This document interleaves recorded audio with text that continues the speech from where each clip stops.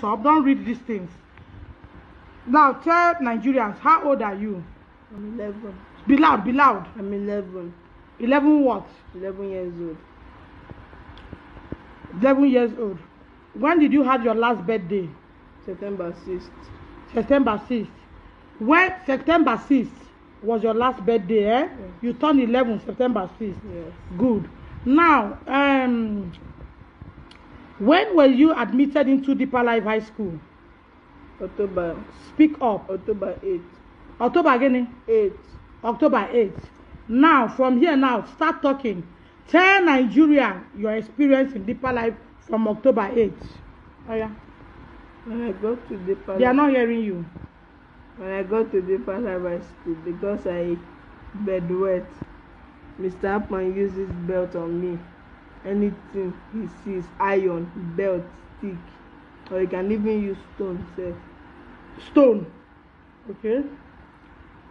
because I bedwet, they now put Be loud, be They loud. now transfer me from JSS1 dormitory to SS1.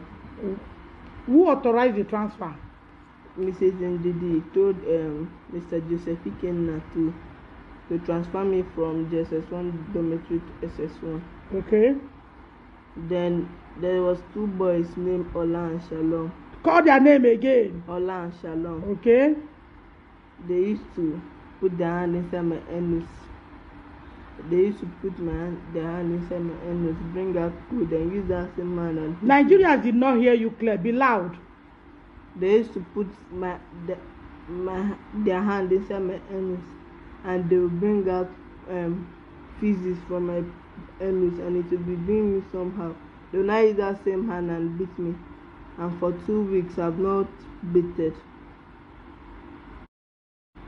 Go ahead and talk. So, did you report to anybody when this happened? No, Why didn't you report to Ndidi or principal or vice principal or house headmaster? Why didn't you report to them? because they said they will kill me if I report to anybody. Who said he will kill you if you report? Ola and Shalom. Who is this Ola or Shalom in school? Don't worry, I know I'm not a student. I won't know their name, so don't laugh me, so that people will not join you and laugh me. Who is this Ola and Shalom? The SS1 students. Are they seniors? Yes. And the housemaster does not know that they were doing